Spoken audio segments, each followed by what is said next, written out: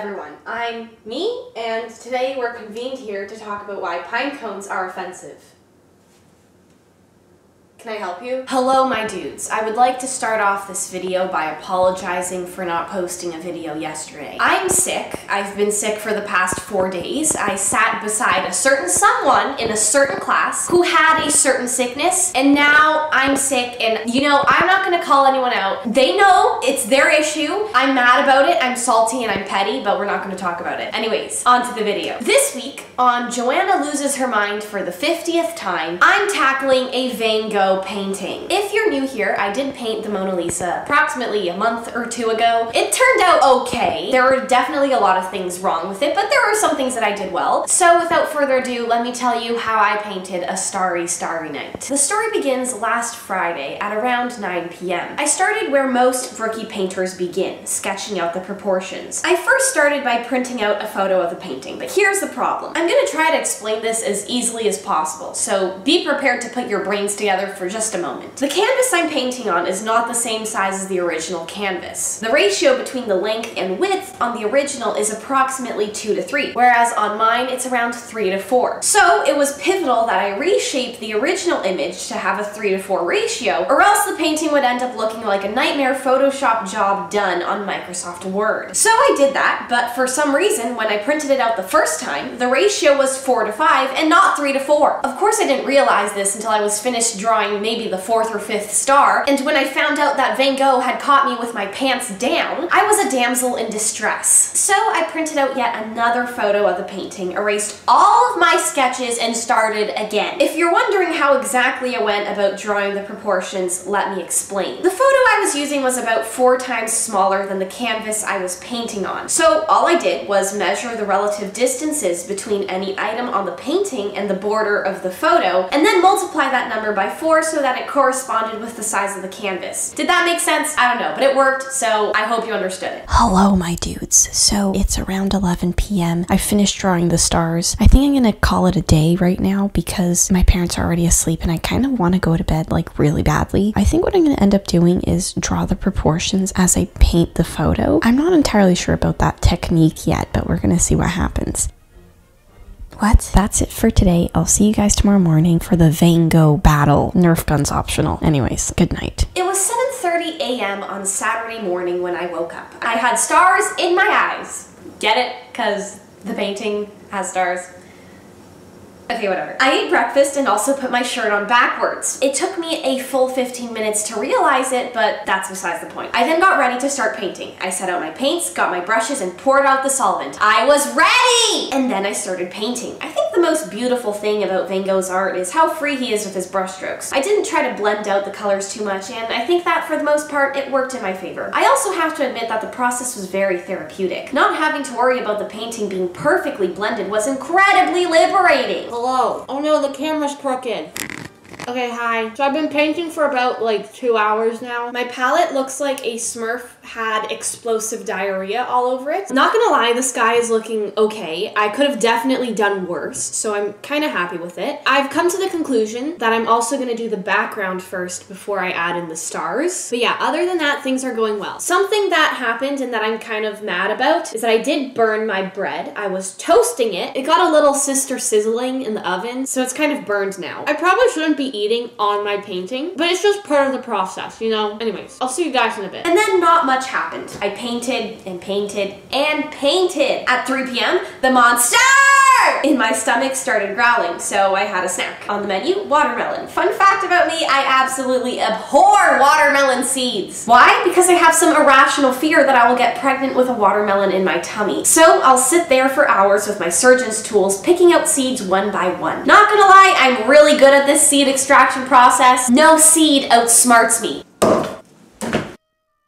Welcome to my TED Talk. So this is what I've finished after one entire day of painting. We only have the stars left to go. It's almost 9 p.m., so I want to finish this as fast as possible. For this part, I'm going to use every single shade of yellow I own and a butt ton of white, and hopefully it ends up looking sort of presentable. So anyways, let's just jump right into it. And with that being said, I painted the stars. They looked like little yellow boobs floating in the sky. YouTube, don't demonetize me, please. The only problem with this was that it was already late at night and I was starting to feel the effects of painting all day. So a good old friend called procrastination jumped in and decided to take control for a bit. I found myself watching old Dance Moms clips instead of painting, which is just absurd in itself since I never took any interest in Abby Miller's shenanigans. Hello, ladies and gents. So I finished the sky. For today, I'm done because I'm just too tired to keep going. We'll finish the rest tomorrow. I think we've made a lot of progress though. I'm pretty happy about it. So yeah, that's all I have to say. Eat your vegetables, wipe your butt after you poop, and I'll see you guys tomorrow. Toodles. The next morning, the panic really started to set in. I woke up and did not waste any time getting into the painting. The only things left to do were the mountains and everything in the foreground. Sounds simple, right? Yeah, it should be. But for some reason, this step took so long! It was never ending. I was exhausted, and I'm pretty sure it was just mental exhaustion, but I was extremely over this painting already. I lost the battle before I pulled my gun out. And that is where my greatest downfall lied. It took me half the day to finish this brown turd on the left side of the painting. And don't get me started with the city along the bottom. My God, talk about perseverance. Not to toot my own horn here, but I was taking a break after every 3 minutes of painting. Now that's stamina. In fact, I did just toot my own horn, thank you very much. It's been tooted, get off my horn. Aside from my impeccable work ethic though, some other things did happen. I realized how much I loved the color phthalo blue. I really like it. You should eat it sometime. Tell me how that goes. Also, I grew an appreciation for the tripod I was using. Okay.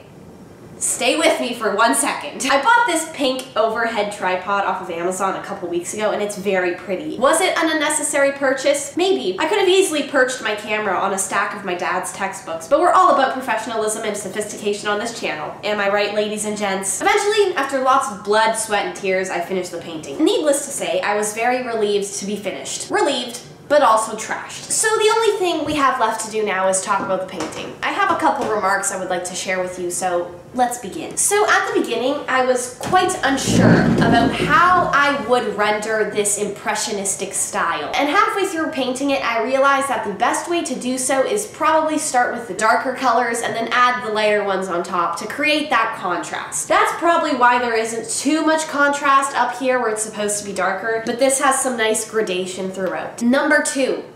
I should have done an underpainting. After doing some research, I found out that Van Gogh's original is actually painted on a gray tinted canvas, and this is just a white canvas. So if I had done that, it probably would have changed the undertones a lot better, and it wouldn't have made it look so bright. I feel like Van Gogh's isn't that bright, but maybe it's just me. And finally, I would like to comment on something I think I did well, since the entire internet absolutely crucifies me every time I'm negative during one of these videos. In my defense, you know, I like to say that we're all our own harshest critics, but to each their own. But that's besides the point. I think I painted this turd pretty well. I'm not really sure what it is. It looks like a brown fire or a big tree, you choose. But I think I actually gave it some dimension, which I thought I would not be able to do. I don't know if you can tell through the camera, but I think it's actually like pretty decent. The sky looks pretty good too. One thing I would change is probably the city down here. It's not as like free and impressionistic as Van Gogh's. Anyways, ladies and gents, that's it for this week. I'm so sorry this video is late once again. I'm just too sick and I could not bring myself to finish editing this video yesterday, so. But yeah, hope you enjoyed it. Hope you had fun. I hope this